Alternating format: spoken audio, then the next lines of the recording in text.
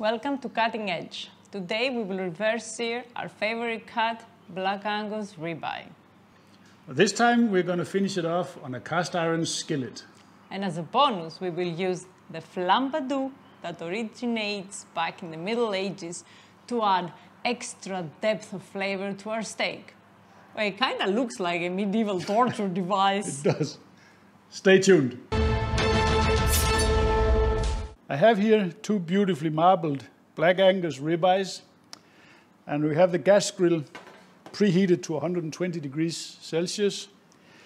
We are going to place the ribeyes on the heating rack here in the back with a temperature probe in each of them, like this.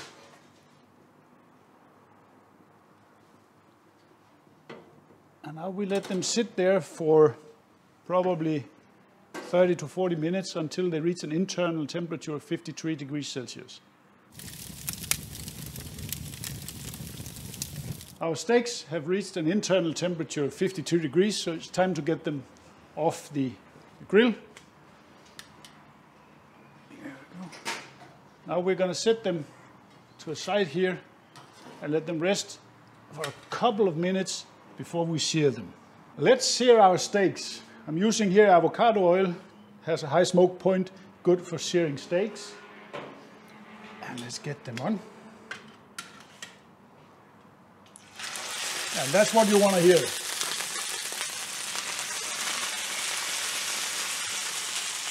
I'm going to add a twig of rosemary to give them some taste, flavor. We're going to give them a minute and a half on each side, not more. After a good minute, it's time to turn them. Look at that. That's just beautiful. Beautiful ribeyes. Let's have a look. Perfect. They're done. Let's plate them. Now it's a moment of truth. Let's cut into this one and see how it looks.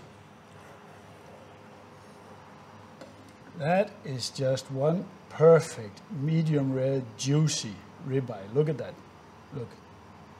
Perfect. Absolutely perfect.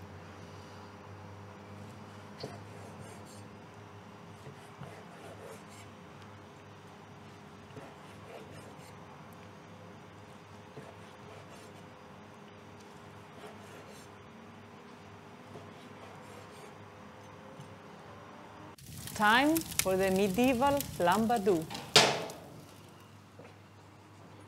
Take it here. We add a knob of butter.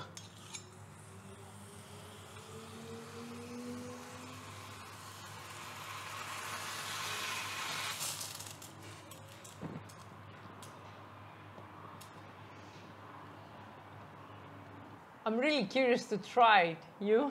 Yeah, of course I am. Dive in. A nice big piece here.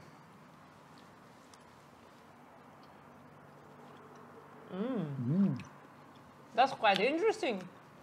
It's very good. That has a lot of good flavor to the steak. I'm surprised. That's the way to a girl's heart. Diamonds and flowers, my ass. Cheers. Cheers.